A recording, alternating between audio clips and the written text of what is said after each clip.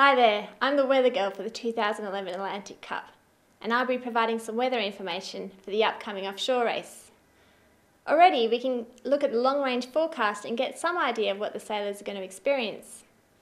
If we look at the synoptic picture for Saturday, we can see an area of high pressure centred over the Gulf of Mexico and Florida. That's going to give moderate westerly flow across the race area for the start. But further west, we see an area of low pressure developing over the Great Lakes, and that's going to move east over New York by Sunday morning.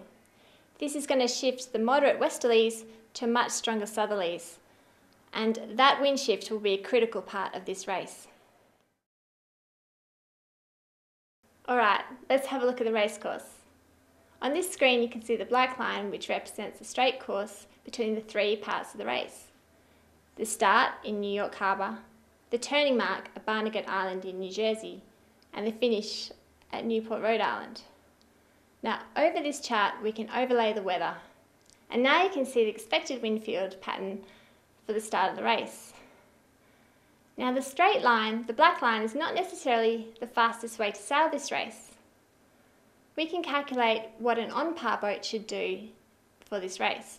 That is represented by the red line. Now an on-par boat is like golf, it's like an average performance. So you want to sail faster than on-par to win the race. However, we can get a feel for what the race is going to be like for this on-par boat. Following the red line, we can see an on-par boat would sail down the New Jersey coast and get to the turning mark at about 10 p.m.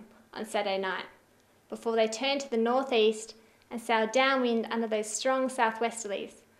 That's going to be a wet and wild ride for the sailors over some pretty cold ocean, so they're going to have a lot on. However, given this forecast, this is going to be a fast race, and we can expect the fastest boats to be into Newport, Rhode Island on Sunday afternoon. However, there are finer tactical decisions to be made, such as should the boats stay offshore in New Jersey or should they hug the coast? When they get to Block Island, should they sail to the west or to the east? Now these decisions will be determined by the up-to-date forecast.